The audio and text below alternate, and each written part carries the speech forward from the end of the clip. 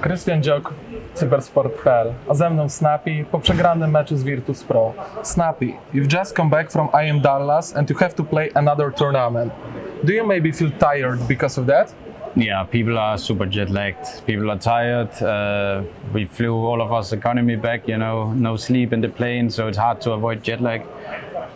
There was 2 people waking up in the middle of the night, and I had trouble sleeping also. So it's been a long day, but I'm proud of everyone in the last game because people were like being good teammates towards each other. We all know that today was a day where we could give 70%, but we gave the 70% we had, and that's what we could do. Like maybe going further in the tournament, we will sleep a bit better and we can give 80, 90% on the second and third day, hopefully. So yeah, but we are tired, yeah.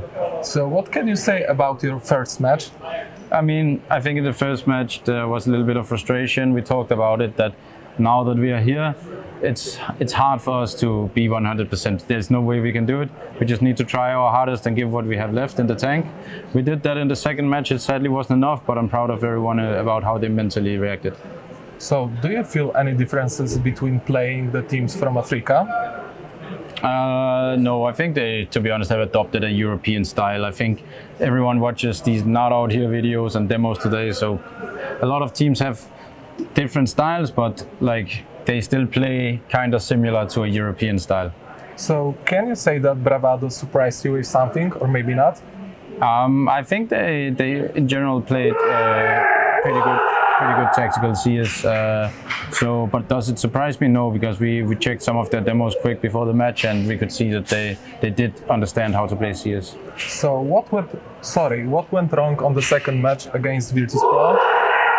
I would say mostly individual stuff. Like I played super bad individually. I know other people also played bad, but I think that it doesn't really matter the result. The good thing was that we were there mentally. We tried our hardest. We haven't played CS for 5 days since Sunday in the Dallas final, so obviously people might not be 100% individually there. And also we are tired, of course. So I think we did what we could, and I'm certain we will grow and play better in the tournament.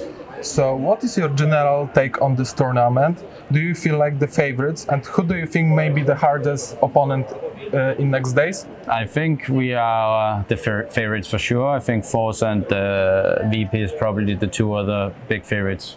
Okay, so being favorites is a big pressure for you? No, there is no pressure, because after the Dallas win, we are just going here. We didn't expect to just win Dallas, but when we won it, now we go here. There's no pressure. It's the last season. We just got to enjoy ourselves. We ended the season really good in Dallas. This was a tournament where if we had a bad result in Dallas, this was going to be important for us to get ranking points. But now, obviously, it's not important for us anymore. But we still want to finish off strong. We're also in Katowice, where Pavel is close from. We want to do good in his home city, you know. So we want to try to finish the season off strong, but we are also tired. Okay, so let's talk a bit more about the major. You made it to the Paris, but the final results during RMR was pretty shaky. Were you afraid that you may not qualify?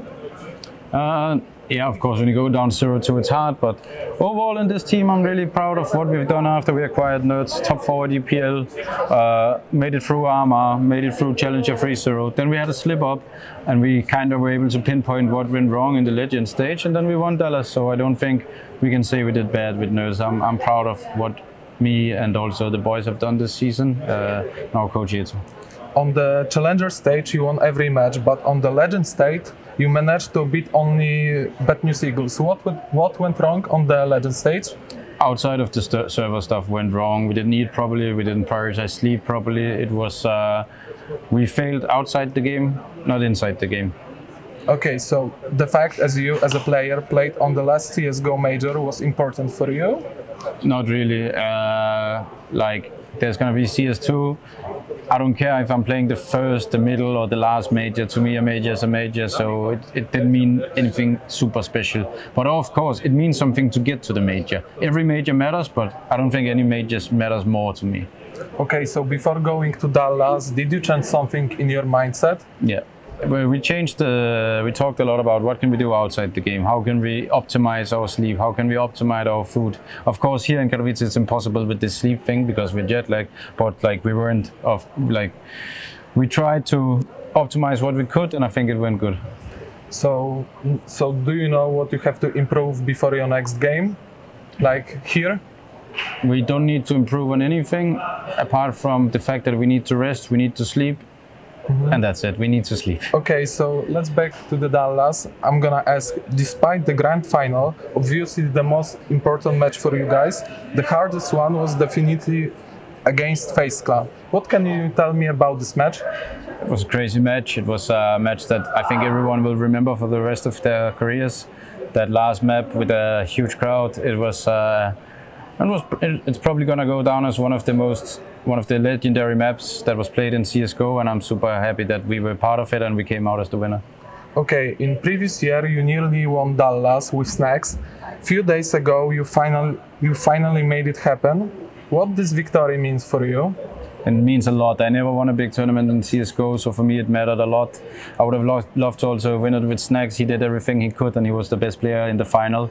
I love the big guy, but sadly it didn't come that year, but I'm super happy we did it this year. So let's talk about the future. How do you feel about CS2? What's your thoughts?